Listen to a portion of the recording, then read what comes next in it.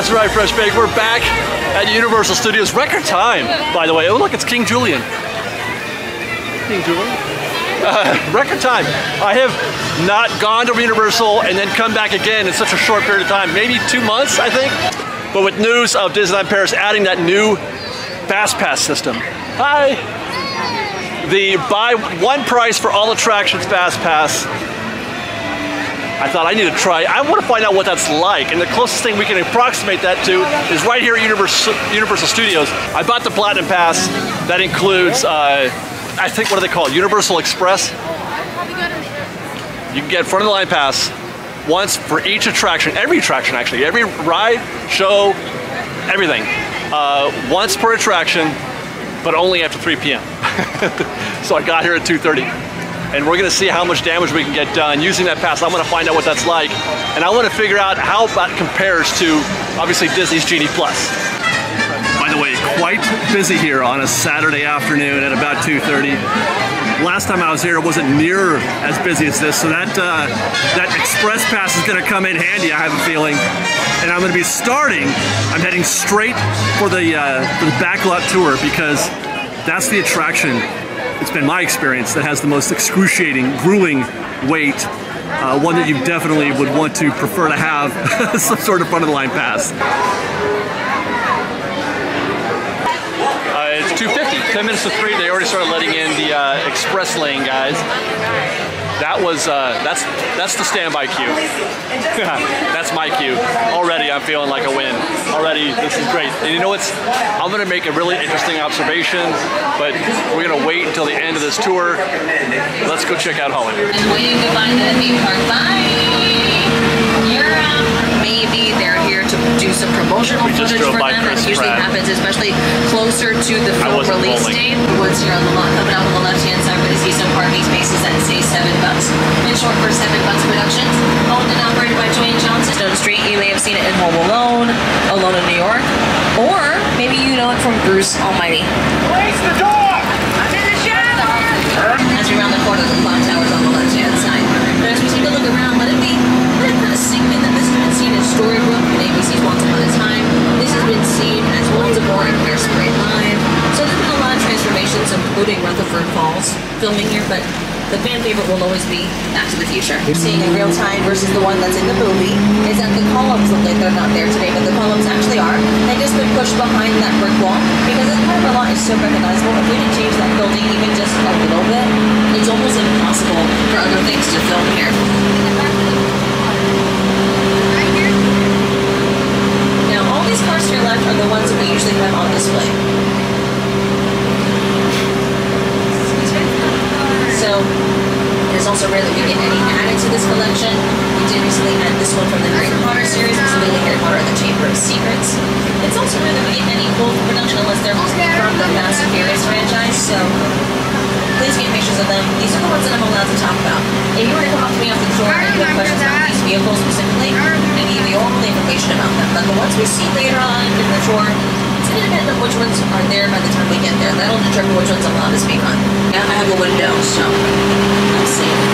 What's not known, thankfully, is that flash flood.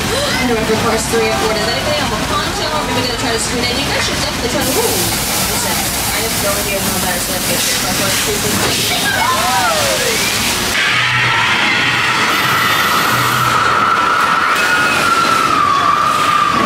On the right.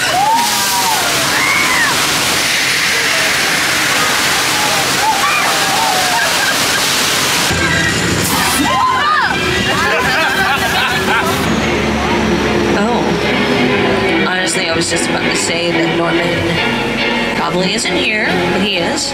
We haven't seen him in a while, guys. We presented him with a script to follow for this moment, and he said no, so we don't like to do... Oh, well. Wow. Norman, listen, it's not that big of a deal. Norman, please just, if you can, just tell us really quickly that your kid... Oh, okay, we gotta go. We gotta go. Luke, let's get out of here. I don't know if he's kidding or not, but I don't want to stick around to find out, so we gotta get out of here.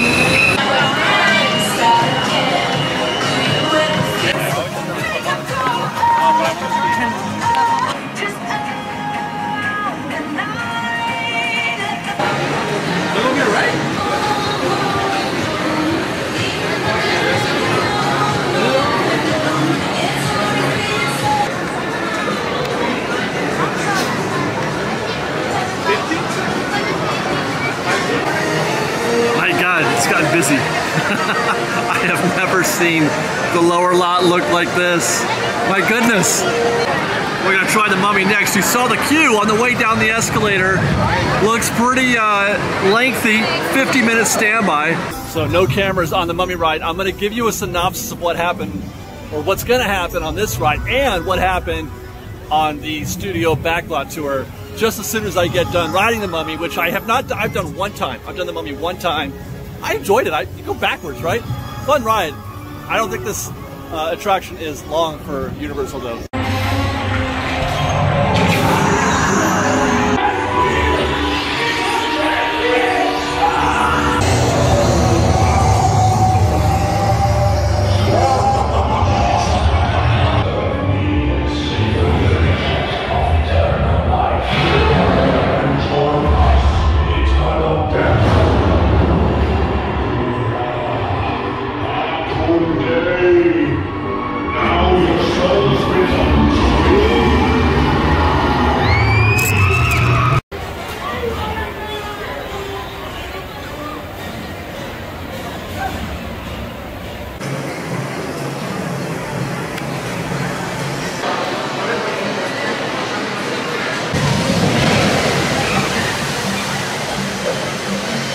I had to take a quick interlude over here at the, what is this, the Jurassic Park Cafe? I don't even know what they call it, the Jurassic World Cafe. I've always wanted to eat here because I'm kind of a weirdo for interesting places to eat. Anywhere else you sit to eat in this place, except for maybe the Three Broomsticks, the restaurant is just kind of plain. The seating is normal. You're just out in front of the Panda Express or something like that, but they got a very nice setting here. The food I'm not expecting to taste good at all. The food is going to be disgusting, I'm almost positive. We're bordering on it. This is my burger. I just got the regular cheeseburger. I looked at, I have a rule, don't eat pork at a theme park. Oh my. And I'm going to stick by that. Chicken didn't look very good. So we're going to try this burger here. I've never seen them put dressing on the top. It's not very good, it's very cold. It's very cold, look at that. I can just peel, I don't know if that's sauce or cheese, but I just peeled that off. It's cold. I'm here for the setting. I'm here so that I can check out the view from Jurassic World ride. We're right up where the drop. I climbed up 2 flights of stairs so I can do this. Like they built this whole thing, this wonderful little outdoor dining area that makes it feel very, I don't know, islandy. And very few people sit up here. But it's really nice. I mean, I like to be above everything and look down and watch things happen, watch the ride. Sounds like they're bringing out Blue.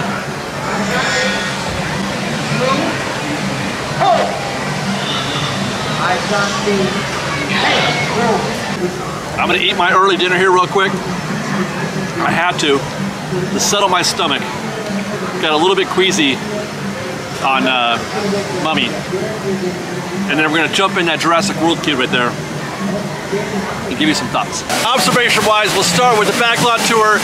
Posted wait time was 15 minutes. I got in a little bit early. That 3 o'clock point, 5 minutes. Took me 5 minutes to get into my vehicle. And then I spent a solid hour touring the backlot. That was a lot of fun. We got to see the Back to the Future, the town square bit. They hardly ever, the last 3 or 4 times, they skipped that part of the tour. Anyway, 5 minutes to get onto the backlot, which is just incomprehensible to me. That line is just extraordinary.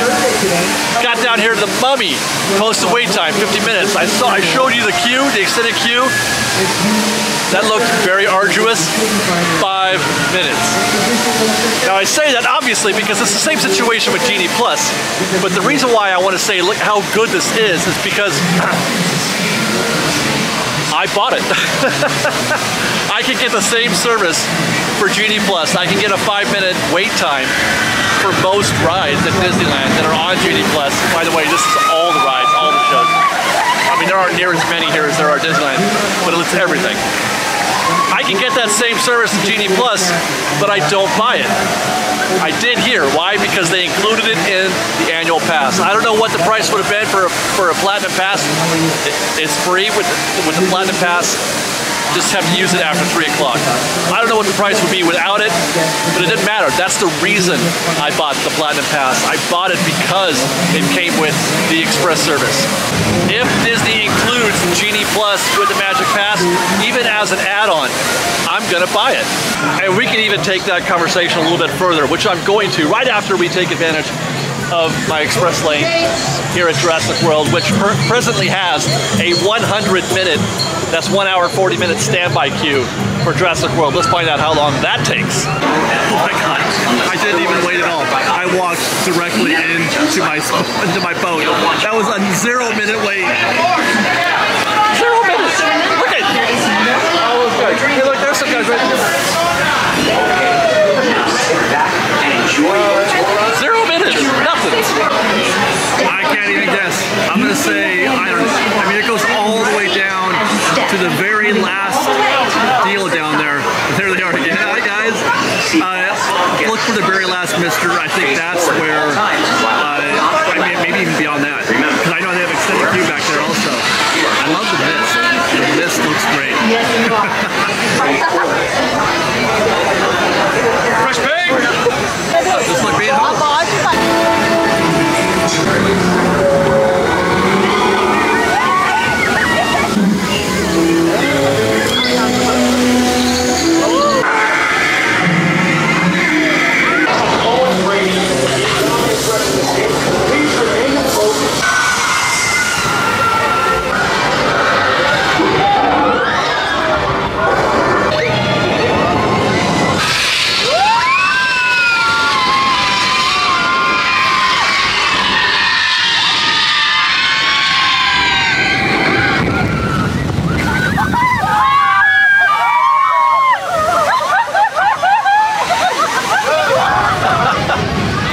Gentlemen, Jurassic World, that ride is outstanding. Oh, that is so much fun. That is such a great ride. They totally surprise you at the end every time. I keep thinking there's going to be more show, and all of a sudden, boom, they're dropping you. I love that ride. All right, I was having a conversation with you about the value of adding the Express Pass or the Genie Plus to the annual pass. I wasn't sure how much the actual worth was of Express here at Universal, because it's included. It's not an a la carte thing. It's included in the price. Worst case scenario, it's $250. Worst case scenario, getting Express is $250, but it's actually less than that. The Platinum Pass, which comes with, you know, Express, is $529. The next pass down is Gold. Optimus Prime here, he won't shut it up. Gold is like $279, so that's a $250 difference. But Gold, or I should say Platinum, also has more available dates than Gold does. Anyway, worst case scenario, that difference between Gold and Platinum is $250. We'll just call it that. Now I think here at Universal it's something like $80 per day for the Express Pass if you buy it a la carte, so you have to buy that 3 times. If you don't get it as part of your annual pass, 3 times. I wouldn't buy it I wouldn't buy it any times. I would never buy it. I would go standby every single time, or I would just find a way to enjoy my day without going on rides that have extra long standby. If they didn't offer Express Pass with an annual pass, I would have gotten the lower pass. I would have gotten Gold or something like that. But because they added it to Platinum, it's the reason I chose Platinum. They got that $250 out of me because it was rolled in. They went from 0 to $250, but they don't get the $250 out of me if they don't include it in the pass, in the Platinum Pass. I mean, it's a great value, it's a great bargain, it works perfectly, as we've seen already. I've walked onto 4 attractions, I'm walking on the Transformers as we speak.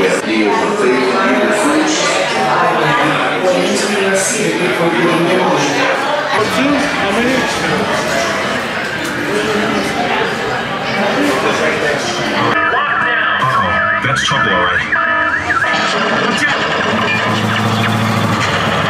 It's Rabbit. He's after the Allspark.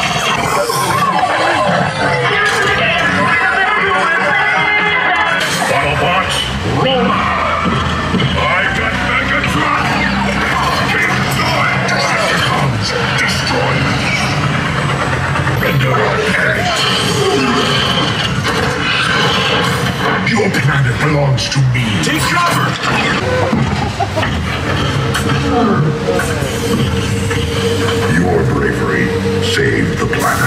Well done. I tell you what, one thing I can say for sure, Transformers, personally, in my opinion, that is the worst ride ever made. Oh my God, that ride's terrible for me. Oh man, 100% screens, all that motion. It's Star Tours times 10. Ay, ay, ay.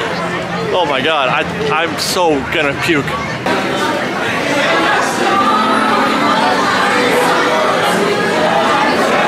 As a matter of fact, I think I'm done with rides for the day. That cooked me. Transformers ruined me. And as a matter of fact, I think I need to clean the palate a little bit. I'm gonna close our evening, our trip here at Hogsmeade, Harry Potter Town. I'm gonna see if the line's not too long at Broomsticks, at 3 Broomsticks. I'm gonna try to see if I can get me a hot butterbeer.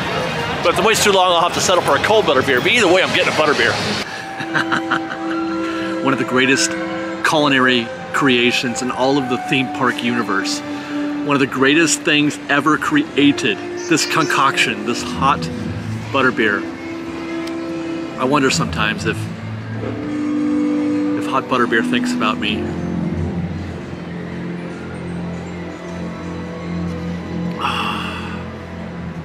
It's just perfection. Oh my God. Well, as we wind down this evening, it is getting late. Hogwarts behind us. I want to finish up my thoughts on the balance between making Genie Plus or Express Pass here available with the annual pass or selling it a la carte. They do both here, but as I mentioned, the only reason why I bought it is because they sold it as part of the Platinum Key or Platinum Pass. If they were selling it a la carte only, I would not get it. I would be standby only, and I would do the best that I could.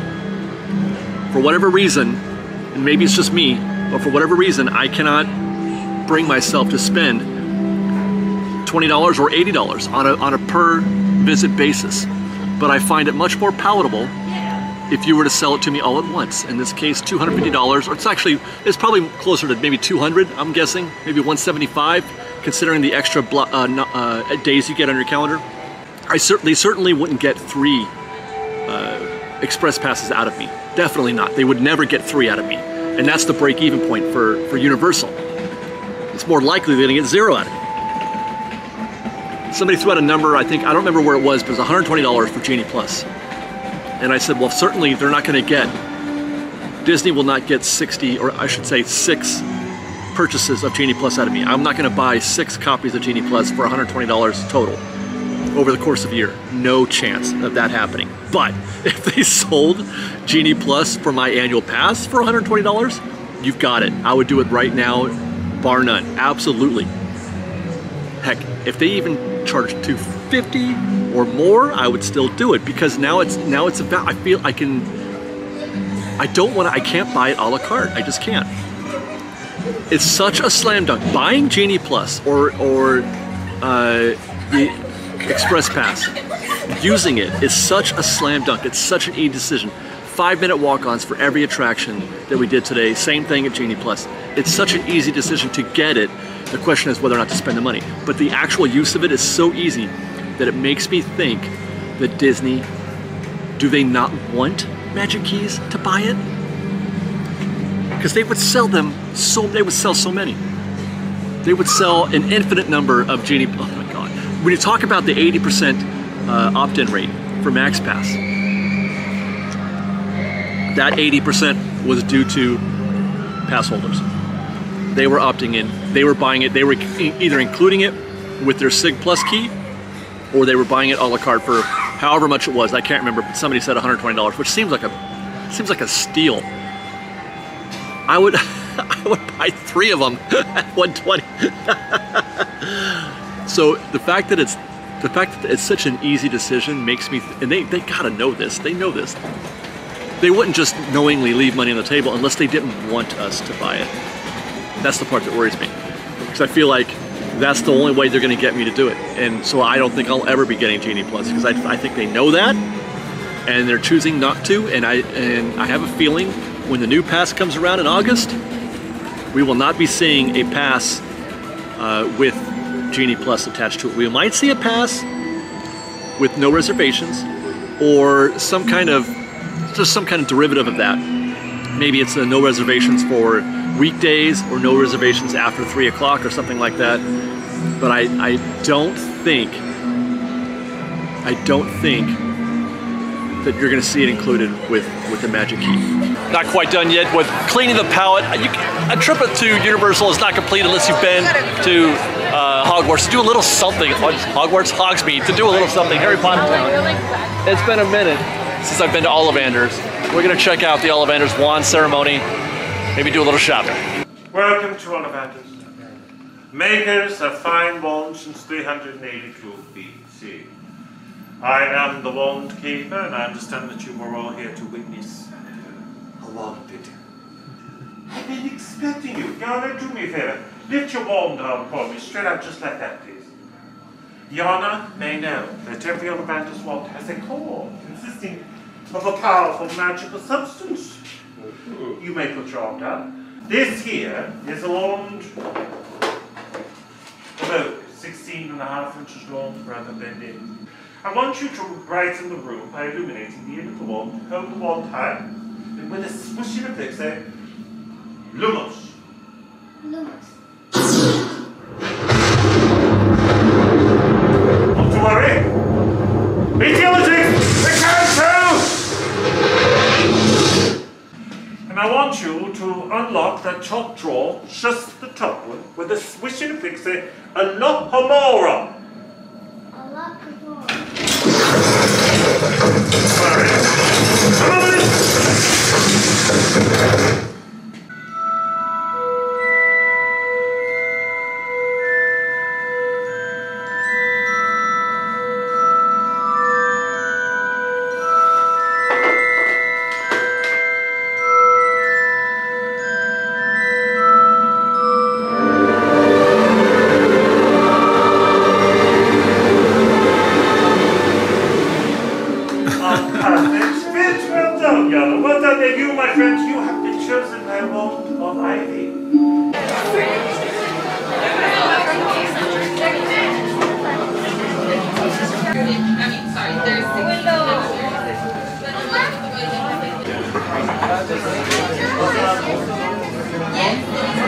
Ollivander's is genius.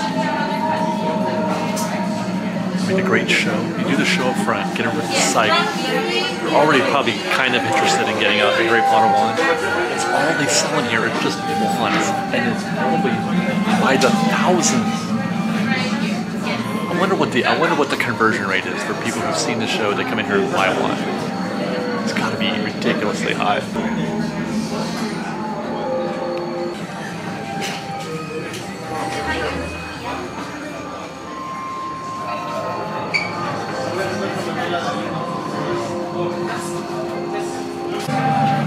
Buy your wand, then go next door and buy your robes, which you can wear in the park. Just had to put eyes on the castle one more time before we go as well.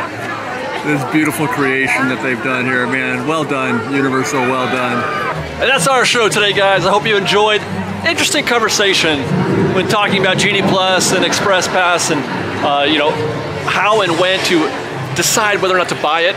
What is your opt-in point? Is it the price alone, or is it convenience? Is it the idea of paying for it one time and not having to pay for it for the rest of the year, even though you're probably going to pay more than you would if you purchased them a la carte? Like I said, if they ask me, they're asking me to pay $250 for Express here, I'm positive I would not have bought 3 of those throughout the course of the year. I would not have.